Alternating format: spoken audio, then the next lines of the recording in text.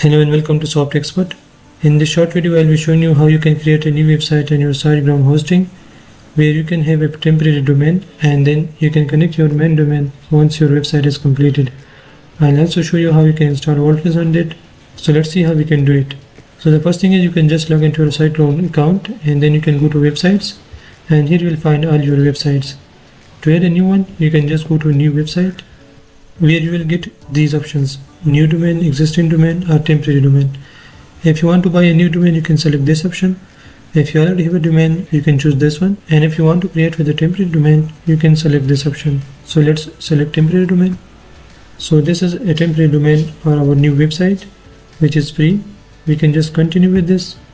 So start a new website or migrate a website. If you already have a website on your local host or any other hosting and you want to migrate that, you can select this option. If you want to create a new one, you can select this option.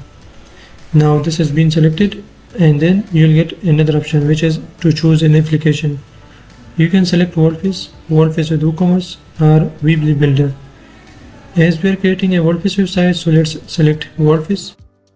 And then you can create login for your WordPress. So here you can write your email address and your password, and then click continue.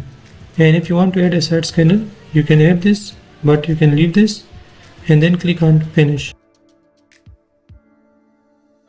And this will start creating the website, which means that this is now installing WordPress, which will create its files and databases, and our website will be ready in few minutes. So let's wait for this, and that's it. You are all set. This is our domain, and now we can go to our website. We can log into our WordPress dashboard, or we can go to site tools where we can manage the website from Siteground. So let's log into our WordPress dashboard, and this is a WordPress wizard. So here you can start this wizard to install a plugin and theme, or you can just exit to WordPress, and that's it. This is our WordPress dashboard. Now if you want to change your website name and tagline, you can go to settings, and here you can change it. Let's say website title, and you can see it's changing here and also here once I save this. Okay, let's give this a tagline, for example, and you will notice the changes here. You can see WordPress title and WordPress, and now you can go to appearance and you can install new themes and you can start creating your website.